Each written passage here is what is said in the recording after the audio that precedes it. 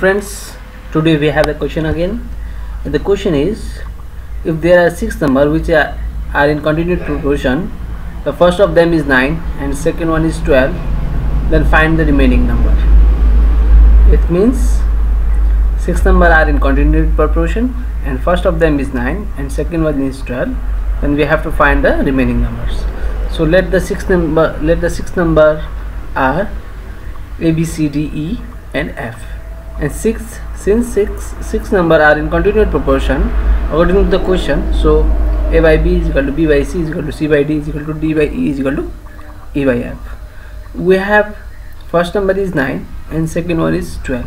So let A is equal to 9 and B is equal to 12.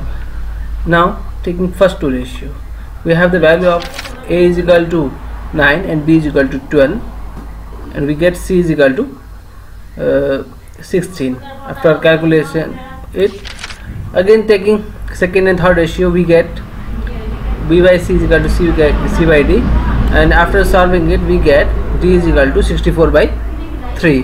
And then after again similarly taking third and fourth ratio, we get C by D is equal to D by E, and after solving it we get E is equal to 256 by 9. And again at last taking last two ratio, we get D by E is equal to E by F, and after putting the value of D and E, we get the value of F is equal to 1024 upon 27. Hence the remaining numbers are C is equal to 60, D is equal to 64 by 3, E is equal to 256 by 9, and F is equal to 1024 by 27.